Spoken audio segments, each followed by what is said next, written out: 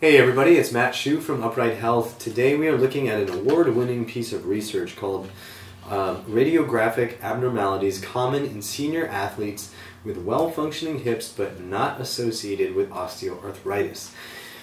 This won the 2015 Frank Stinchfield Award, and it pulled this out of the Clinical Orthopedics and Related Research journal.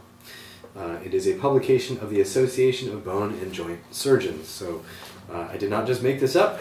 It exists, and it's extremely salient, extremely important for you to think about when you're thinking about surgery, either for FAI and, according to this, also hip dysplasia.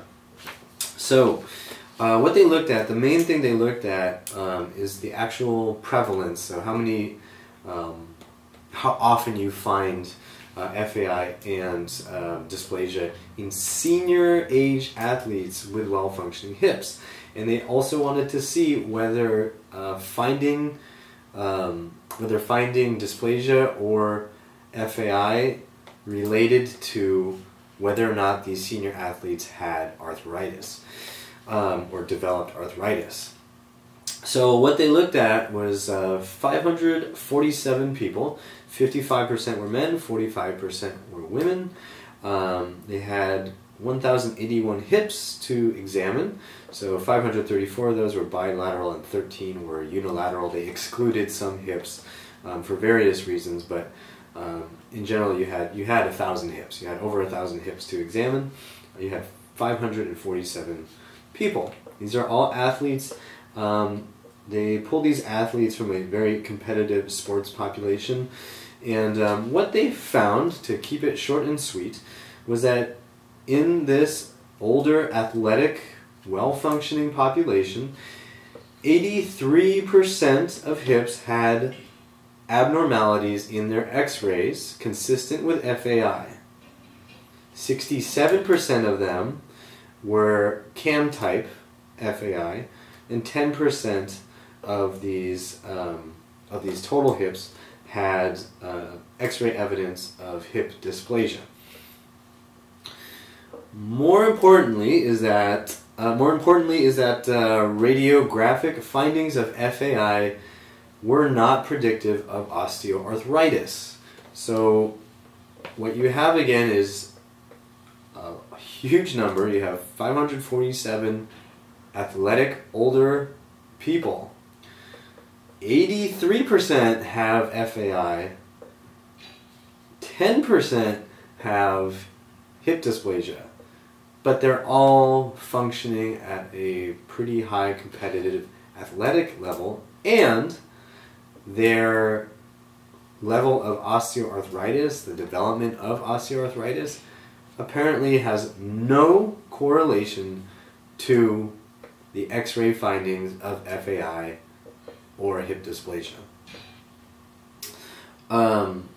So, makes you rethink the importance of these bony morphological characteristics. So the shapes that they're saying are abnormal don't apparently have any relationship to the development of arthritis. So if that is the thing that you are thinking of getting surgery for, right, to prevent the development of arthritis, this study should give you some pause and make you think, well, if you can have these bony abnormalities and they don't apparently lead to arthritis, why should I do a surgery to prevent arthritis?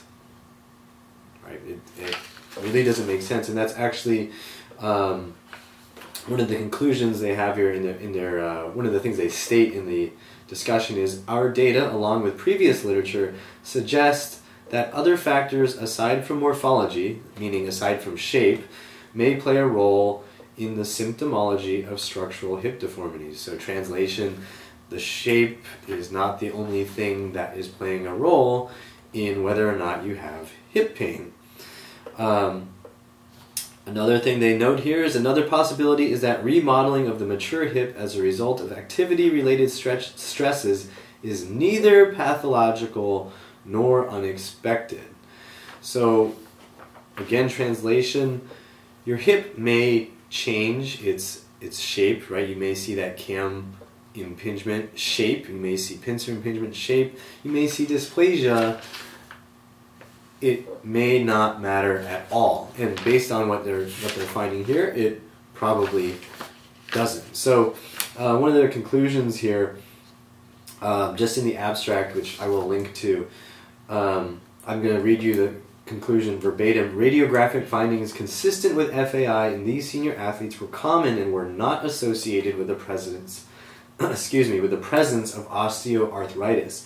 These data suggest that the need to screen for asymptomatic young athletes for radiographic evidence of FAI and dysplasia may not be necessary. And I would personally add that it seems like more evidence should be sought to prove that there is any connection between the bony shapes, right, the FAI or dysplasia. There should be more evidence put forward to show that these bony shapes actually are the cause of problems, since you can have such a high number of people with these problems and yet no actual physical movement problems. So food for thought. Definitely take a look. The link is going to be in the YouTube description. And I hope that gives you some good things to think about, and I hope that you remember that pain sucks. Life shouldn't.